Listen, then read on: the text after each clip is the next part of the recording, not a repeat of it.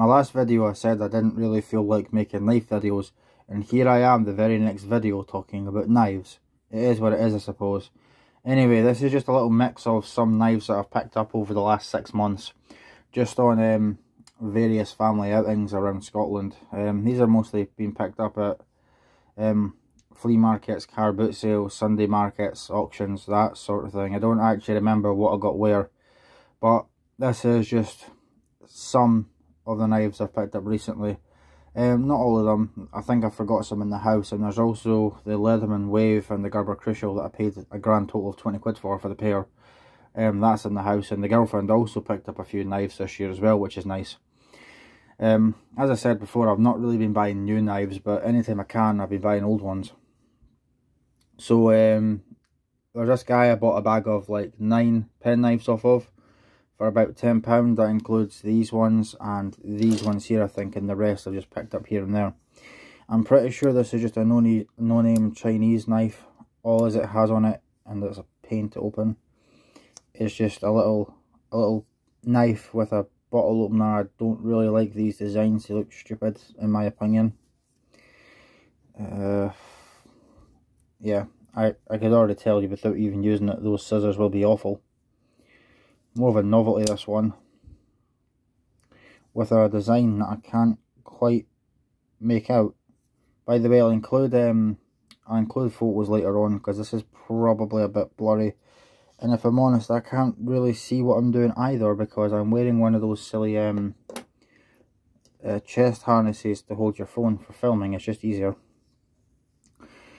This one almost looks like a Richards. In fact, another one does as well. So some of these are Richards, by the way. Four of them at least are Richards, I think possibly more. This one looks like it could be an old Sheffield knife, like a Richards, but it doesn't say anywhere on it that it's Sheffield, and I don't recognise that logo. Again, I will add photos, but it's basically just 2 arrows crossed over inside a circle. The pattern on the handle's nice enough though, but it almost looks like an old Sheffield pipe knife, kind of like this one, which we'll get onto later on. And then there's also this one with that similar flavour to it.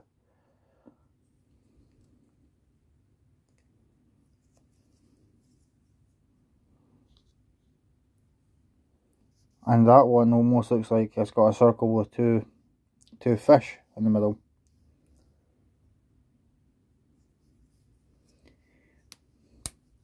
And I'm glad this is the last one out of these 4, because I do not like these ones.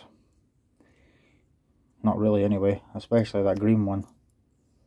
This one's just, I can never pronounce this, rust free, whatever. Quite pointy, that. Just a cheap little keyring knife. That one's actually fairly sharp, and I don't think I sharpened it. Right, where should we go to next? This one here, I possibly showed this on a previous video, but I don't think I did. I'm pretty sure I meant to on one of the videos where I showed some of the old tools I acquired at the markets. I think I actually had this on the table ready to go, and I just forgot to include it. I noticed once I finished filming. So this one here is a Richards. Richards, they're definitely plentiful. I seem to find more Richards than anything else. Usually don't pay a lot of money for them. They're usually quite cheap. They're definitely the cheaper end of the Sheffield Pen Knives, but they are fun to collect, don't get me wrong. I've got quite a few Richards, and as I said, even my girlfriend has quite a few Richards. They're just cheap and cheerful, really. This one's been pretty well loved. This is being used a lot. I mean, you can see just how much that's been sharpened.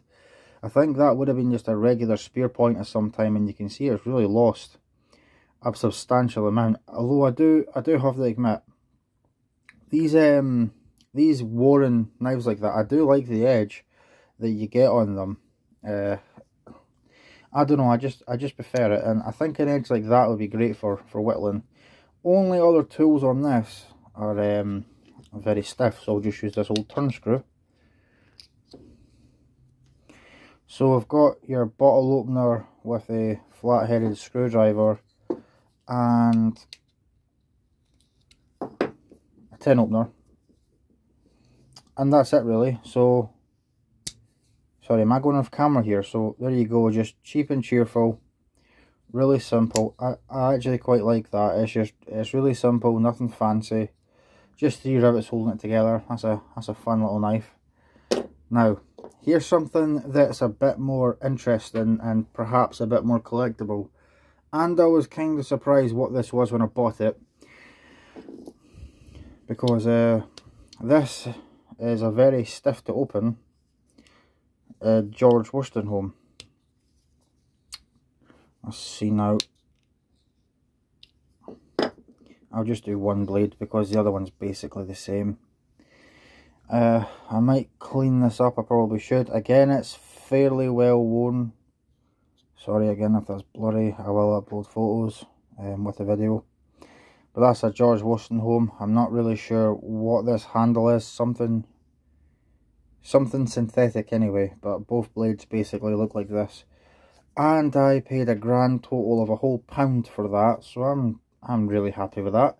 Especially since the other George Weston that I bought, I paid £20 for.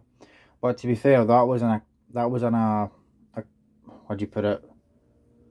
An antique and collectible shop, really, in Perth. That's the one that I bought when I failed my chainsaw assessment. I was just going home, and I passed the shop on the way there, and I thought I'm going to go in there and have a wee look, and I found a little George Weston. I've done a video including that if you're interested. Right, I did mention this one briefly. This one I'm pretty sure is a pipe knife, and I'm 90% sure, if I remember correctly. Oh, it's very rusty, isn't it? Yes, it is indeed a Richards. I should probably do a video on all the Richards knives I own. I should include mine and my girlfriend's ones, because we've probably got about, I don't know, 10 and 20 between us. But you've just got your little pen blade there, not even a pen blade, just a little knife blade, and it's rounded off. I think this is for poking at your pipe. I don't know, I don't smoke a pipe, and I don't know anyone that does smoke a pipe. Well, that said, my granddad used to smoke a pipe, and I'm pretty sure my granddad has got this exact same knife by his table. I'll have to ask him sometime. And you've got this little, I don't have a clue what that's called. It's almost like a bradawl, a really long one. I'm pretty sure this is for poking at your tobacco. Again, I don't know, I don't smoke. I mean, that could be useful to me. I suppose you could use that for like doing knot work or something. And then your little hammer thing, which I think is for packing your pipe. Right, these are all Richards except one of them. We'll just go to this one, which I know is not. Now, this one I really enjoy. This one's probably going to go into my cabinet, and I'm very sorry if you can't see that. This one I'll take, especially I'll take photos of this one. But this is the Belfast Ropework Co. Ltd. And if I flip it round, ropes, cords, lines, twines, bluebell, baller, binder, twines. So it's essentially just a little advert knife. I've got a couple of these now. Yeah, I like to buy advert knives when I find them. Now the blades on these are the blades on these are quite nice. Stainless, Sheffield, England. Nothing on the other side. This one isn't too much of a nail breaker. I'll say that.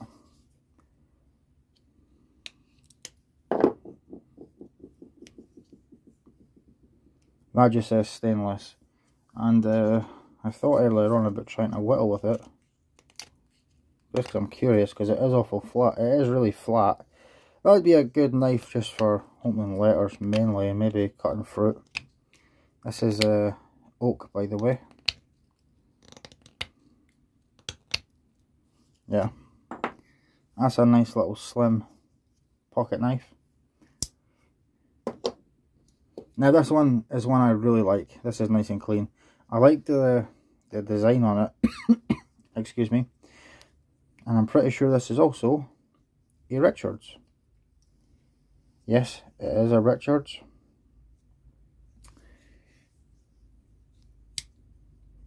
Other tools include a nail breaker. That actually did hurt.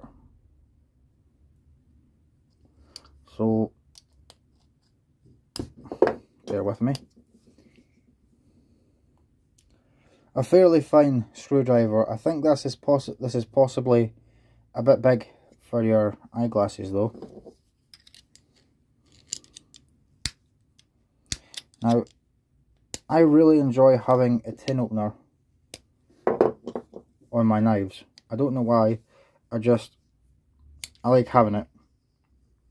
It's just something I feel that should be on a penknife, and certainly a multi-tool. So you've got a small tin opener. I thought I had a bottle opener, but it doesn't. And we've got a really small pen blade, and that really is quite small, that. Right, these get a bit more interesting.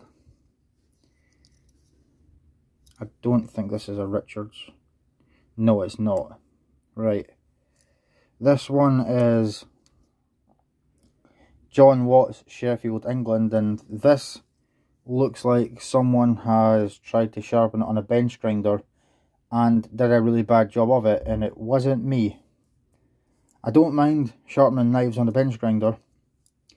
You have to be careful. Got to take your time, and you've got to use a lot of water. But that definitely wasn't me. And both knives are marked.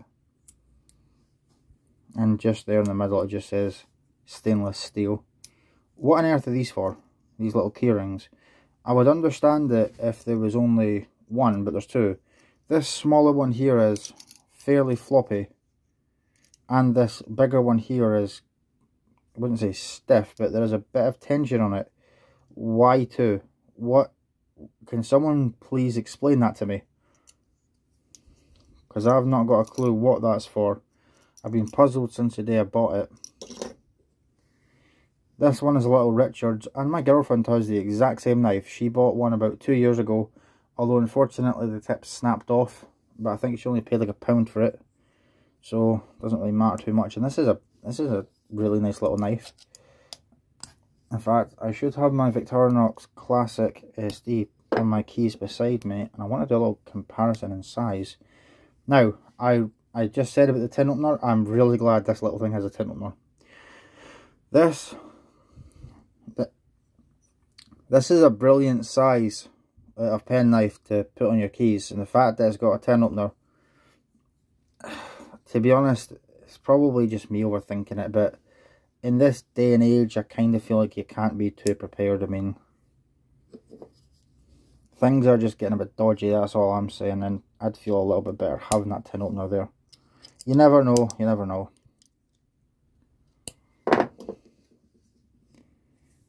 Well, screwdriver. I will say, does anyone now actually like slotted screws? And I'm serious when I say that. I personally hate Phillips screws, I hate posi screws, and I really hate Torx screws. They're hideous. I actually really enjoy old slotted screws. I'm pretty sure some of you probably think they're demon spawn, but here's an example, just quickly. A lovely old record woodworking plane. I think this is from the 50s. Lovely brass screw. Can you imagine if that was a cross-headed screw? That would look disgusting. But this is beautiful, and it's the same with all those screws on this plane. They're all flat, and they're not that awkward to work with. I don't know, maybe it's just me. But yeah, I personally really like slotted screws. Now this is probably one of the more interesting ones, and I'm sorry if this is going on for a bit. This one's got a penny in it. 1954 farthing.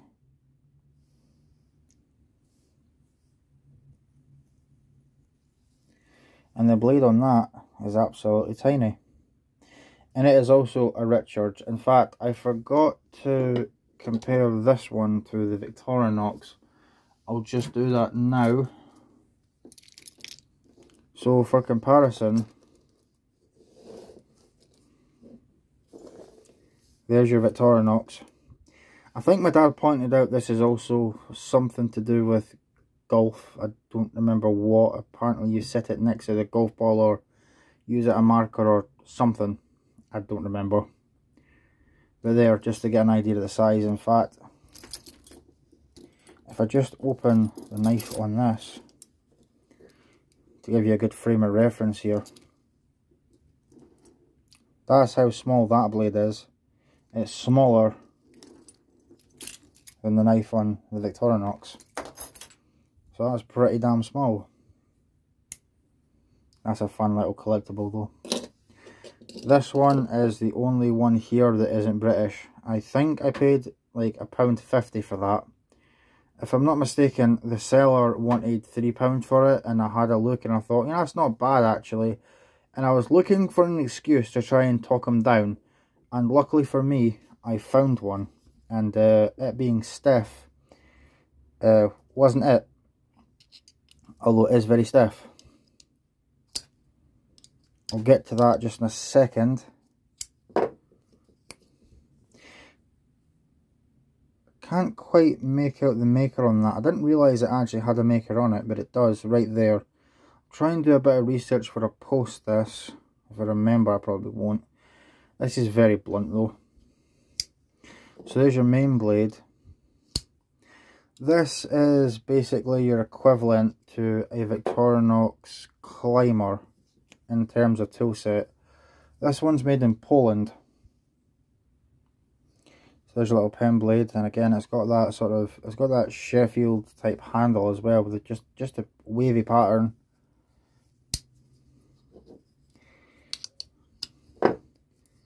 Now I did use this to try and open my tin of haggis, and it absolutely sucks. Not gonna lie, it does.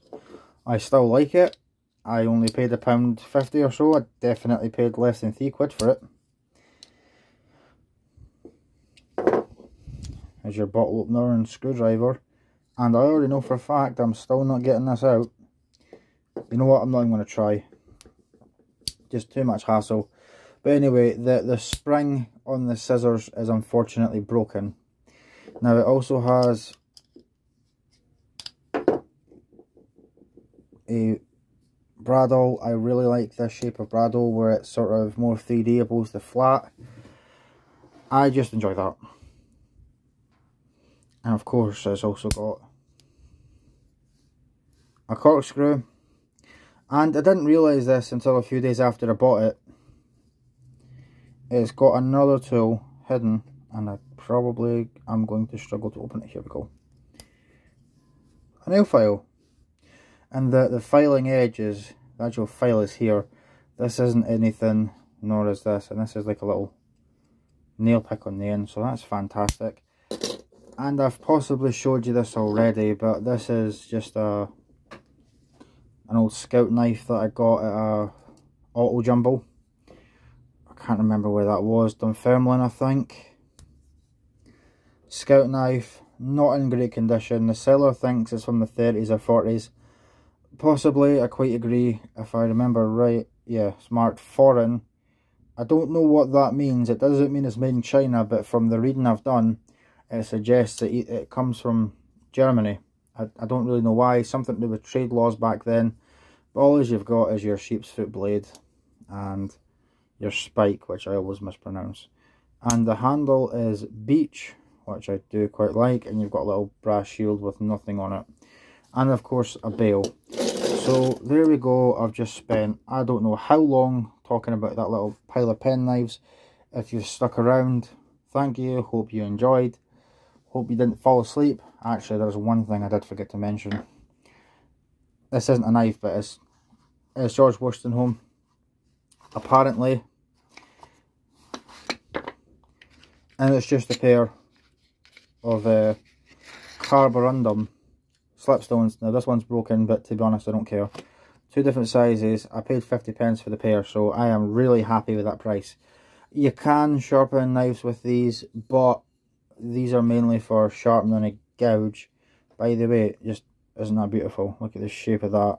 This is probably an antique, but that's just for sharpening the inside of a gouge. I'm just including this because I'm not really sure if this was actually made by George Worstonholme, or if this is just a knife box and someone decided to put the slipstones in it, but it's the perfect size for the stones, so I'm not really sure. And I can't find anything about it online either. So, I only paid a grand total of 50p for that, which is a bargain. I actually picked that up with the Stanley knife, and the guy wanted £1 for this and the Stanley knife, so that was brilliant. Anyway, hopefully you've not fallen asleep. I'll see you later.